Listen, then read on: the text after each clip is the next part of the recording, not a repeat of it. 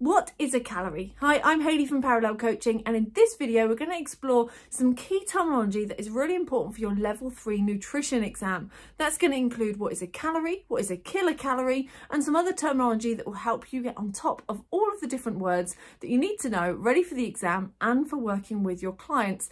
But before we get started, I want to let you know that there are 3 mock questions to help you test your knowledge on today's content. If you're on our blog, simply scroll down to the bottom of the blog and you will see the 3 mock questions there.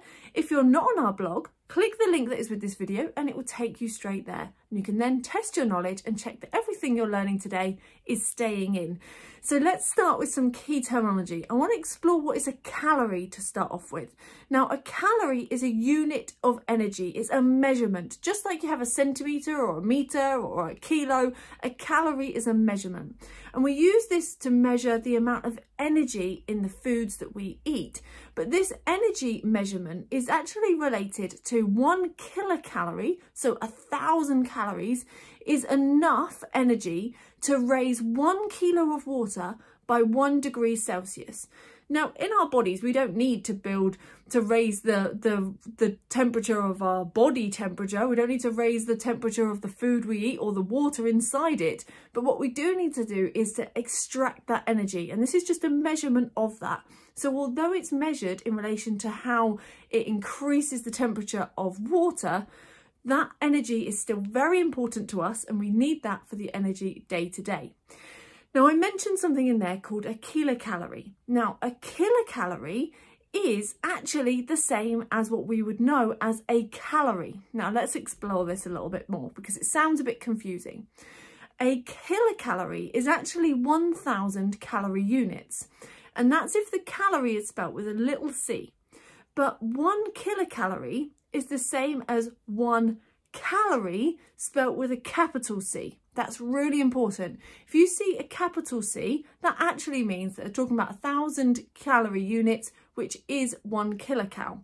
So whenever you see anything recommending how many calories you consume a day, how many calories are in a food type, they're talking about it in relation to the unit of kilocalories.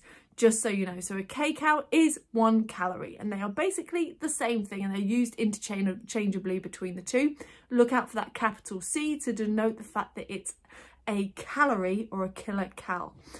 Then alongside that, I want to explore how many kilocalories are recommended per day. So again, this is the same as saying how many calories should each person be taking in terms of their intake per day. Now, this will vary. So many different people need different things. We have different ages, different heights, different weights, different activity levels, different demand on our muscles, depending on whether we do resistance or cardio.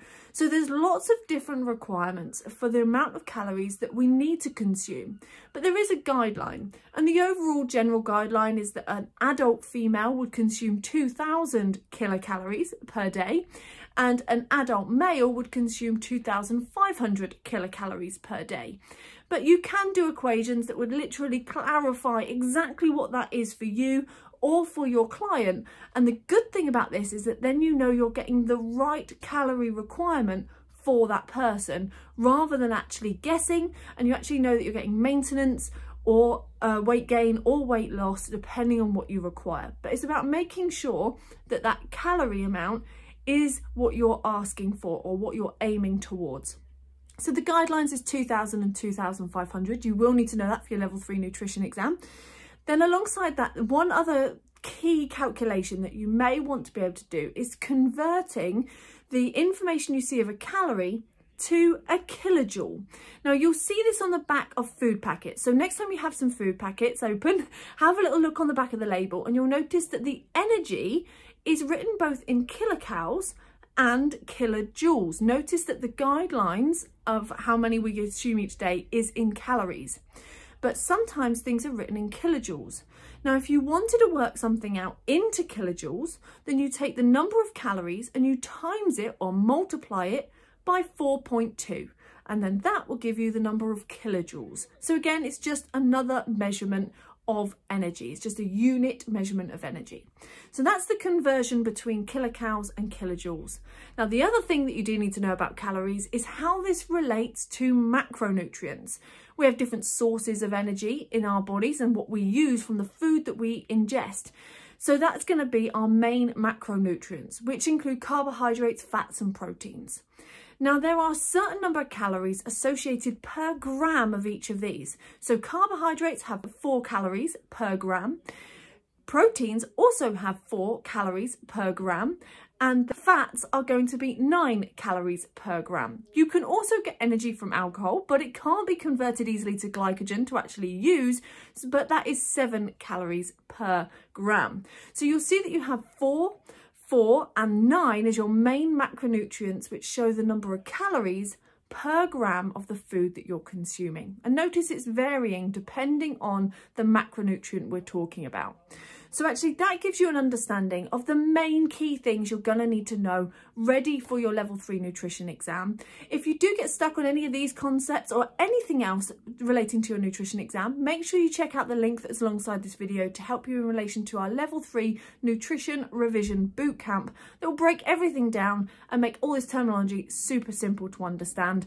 Alongside that, make sure you check out the 3 mock questions that are at the bottom of the blog. And thank you so much for joining me today, and I'll see you on the next video. Take care.